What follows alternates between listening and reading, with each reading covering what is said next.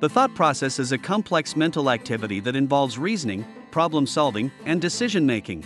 It starts with identifying a problem, analyzing the available information, generating potential solutions, and evaluating their effectiveness. Refining the thought process involves improving critical thinking skills, reducing cognitive biases, and enhancing creativity.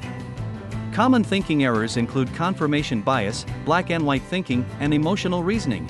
By refining our thought process, we can recognize these errors and work towards more logical and effective decision making. One way to improve critical thinking skills is to practice active listening, ask probing questions, and consider different perspectives. Another strategy is to analyze and evaluate sources of information, while also being open to changing one's mind based on new evidence.